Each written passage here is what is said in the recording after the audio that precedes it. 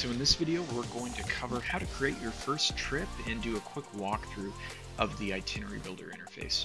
So once you sign into your account at travefy.com, you'll see the blue button in the top left corner that says New Trip. Now when I click that, you'll see an option to be able to create an itinerary or proposal. You can choose either. For more information and details on what the proposal format is, check out the proposal video in the Getting Started guide. But for right now, we'll click Itinerary to focus on that for this video. So I'll choose Itinerary. That creates a new trip in the itinerary builder, and we haven't added any information to it, so let's just do a quick walkthrough of the interface here.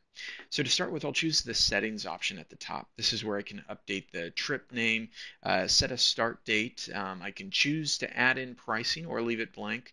There's a trip description field as well if I want to add in a message to my clients or an overview of the itinerary, as well as many other options that I can utilize. Just for the sake of time for this video, we won't go through all of those details in this video, but you can explore that within the trip settings window.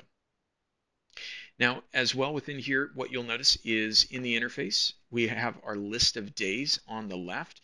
Now, once you actually set a start date, those will populate in, but you don't have to. You can also choose to create itineraries without a date if it's in an initial planning stage or if you're creating a template.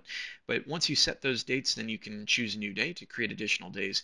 And what's also nice is everything's drag and drop. So if you need to reorder days or shuffle things around or add a day at the very beginning of an itinerary, that's really easy. You can just drag and drop that up like you see that I'm doing there and drop that in to add a new day at the beginning of the itinerary. Now, once you select a day, you will see that it loads in that center column, and then you can add information or travel details to that day. Now, you can use that new event button to choose different categories of information to add in, which we'll go over in the additional videos within the Getting Started guide.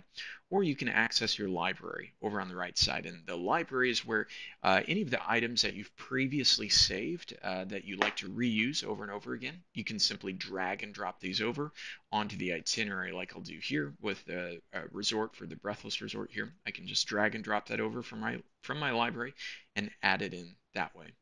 But then, as I mentioned, over on the right side, you have your library, as well as you can toggle to view the city guide content and search for a destination that we have available in there, and a discussion area where you can access the chat with the mobile app through your clients, and then your sending options at the top.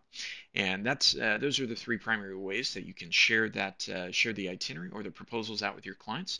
And we'll cover that in the video for sending itineraries to clients and collaborators that you can check out in the Getting Started guide.